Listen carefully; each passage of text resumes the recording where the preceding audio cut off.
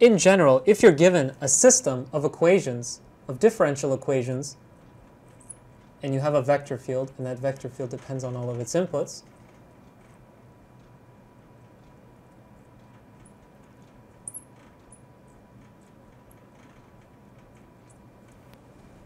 then typically solving something like this is very, very difficult. There are only certain instances where it's sort of relatively simple to solve such differential equations, one of which is when v, the vector fields, are all linear. In this case, there's an explicit solution in terms of the exponential of an operator or the exponential of a matrix.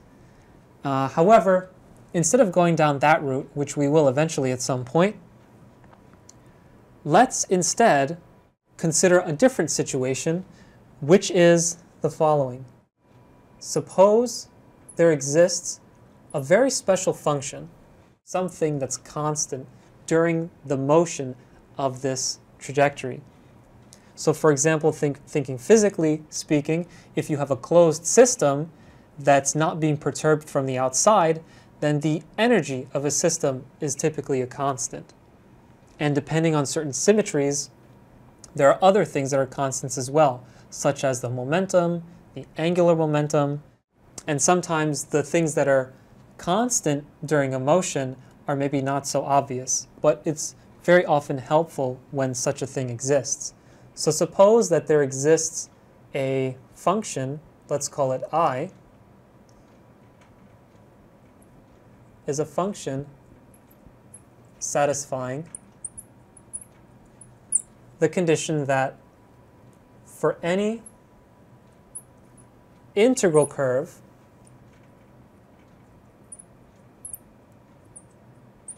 gamma of v, and I don't really care about which point it's going through, for any integral curve gamma, if I evaluate the function I on gamma for all t in the domain of this curve, then this is constant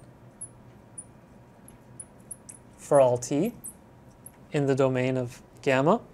So if I have such a function and it satisfies the condition that for any integral curve, then it's constant. And I don't mean that this number is the same, so whatever number this is, that it's a constant, that this number equals the same as it would for another integral curve. I don't mean that. I just mean that for a given integral curve, then this is constant for all time. Then I is said to be a constant of the motion, or sometimes also equivalently, another name for this is i.e. an integral of the motion.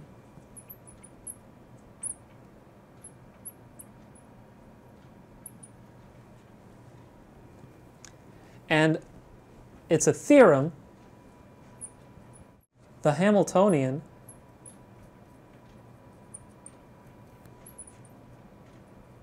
is a constant of the motion for the vector field associated to it. So for the Hamiltonian vector field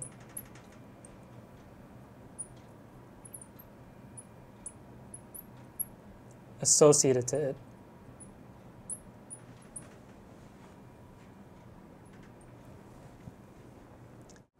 Now, imagine that we have that n is quite small. Let's say it's 3.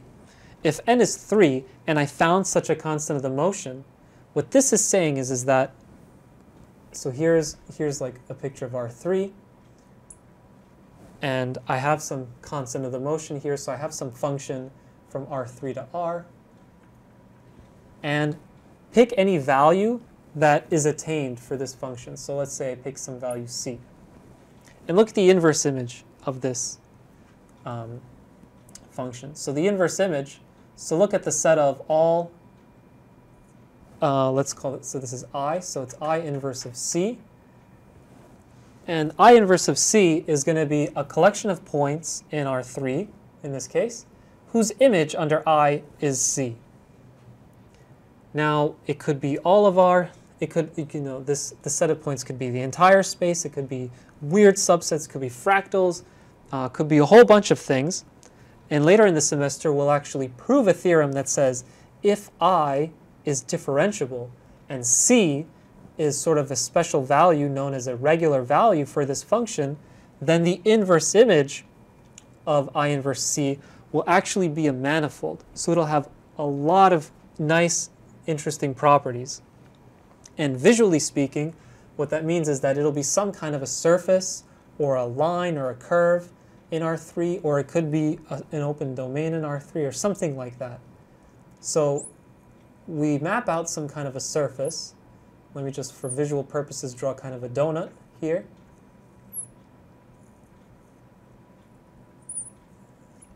And the fact that this is a constant of the motion tells us that if I have any curve that passes through a point on this subset, then that entire curve lies on this entire subset.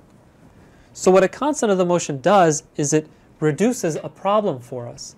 It reduces the problem of calculating n differential equations in n variables to calculating differential equations of fewer variables, but the complication arises that these fewer variables might sweep out sort of a non-trivial domain.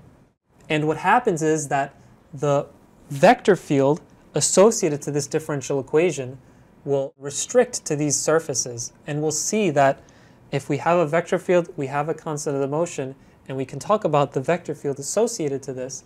We can look at the vector fields associated to these surfaces, and the fact that these curves remain on these surfaces sort of indicate that these vectors are somehow attached to these surfaces. So one other important fact is this is if the dimension was quite low. We can visualize what's going on. Our curves sort of lie on lower dimensional spaces, lower dimensional subsets of the space that we started in.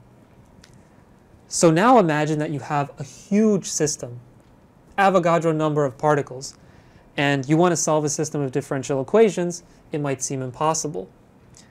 The best thing that you can often hope for is finding such constants of the motion. And it's very rare to find enough so that you lower the dimensions very severely so that you can solve it explicitly, but these give you an idea of how the system evolves.